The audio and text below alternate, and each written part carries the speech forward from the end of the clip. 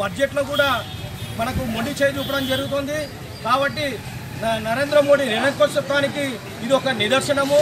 మనకు కూడా ప్రత్యేక హోదా ఇస్తున్నారు, అంతేకాకుండా ప్రత్యేక ప్యాకేజీ ఇస్తున్నారు. ఏ ప్యాకేజీలో కూడా మనకి ఇంతవరకు డబ్బు రావడం లేదు, కానీ ఫండ్ రావడం లేదు. కాబట్టి ఇలాంటి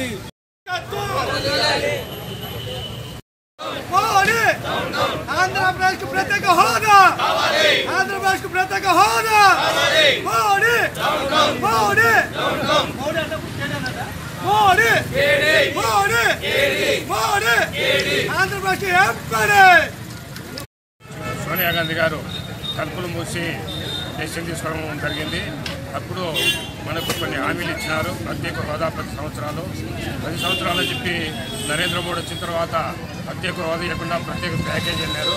ప్రత్యేక ప్యాకేజీలో కూడా కొన్ని షరతులు ఏమేం కావాలనేది ప్రత్యేక ప్యాకేజీ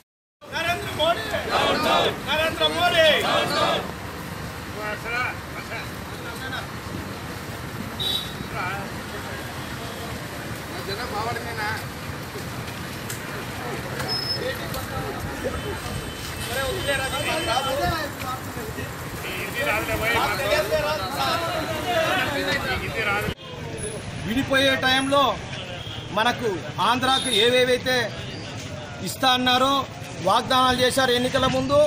అయితే ఈ రోజు వరకు కూడా ఏ వాగ్దానాన్ని నిలబెట్టుకోకుండా మనకు ప్రతి బడ్జెట్లో కూడా మనకు మొండి చేయి చూపడం జరుగుతుంది.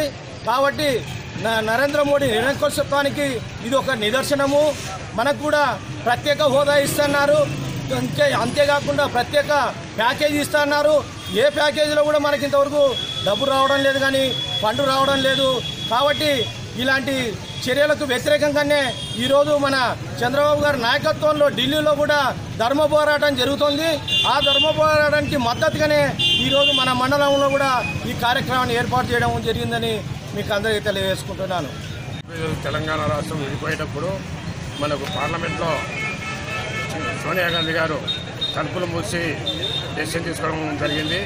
అప్పుడు మనకు కొన్ని హామీలు ఇచ్చినారు. ప్రత్యేక హోదా 10 సంవత్సరాలు చెప్పి నరేంద్ర మోడీ వచ్చిన తర్వాత ప్రత్యేక హోదా ఇవ్వకుండా ప్రత్యేక ప్యాకేజీ అన్నారు. ప్రత్యేక ప్యాకేజీలో కూడా కొన్ని షరతులు ఏమేం కావాలనేది ప్రత్యేక ప్యాకేజీలో కొన్ని మాట్లాడినారు. అవి కూడా ఇవ్వడం లేదు. ఆ విధంగా కాకుండా మనకు ఏ ఫండ్స్ ఇవ్వడంలే, ఎలాంటి ఫండ్స్ ఇవ్వకుండా మనమేమో ట్యాక్స్లు కడుతున్నాం రాష్ట్రం నుంచి. వాళ్ళు ఆ ట్యాక్స్లన్నా రిటర్న్ ఇవ్వాలి కదా, అవి కూడా ఇవ్వకుండా మనకు అన్ని మొండి సేపు చూపుతున్నారు. కాబట్టి ఈరోజు చంద్రబాబు నాయుడు గారు ఢిల్లీలో దీక్ష చేయడం జరుగుతుంది. ఆ దీక్షకు మనం కూడా మద్దతుగా ఈరోజు గడివేల గ్రామంలో మనం మద్దతు తెలుపుకుంటున్నాం. ఢిల్లీలో ధర్మ పోరాట దీక్ష చేయడం జరుగుతూ ఉంది.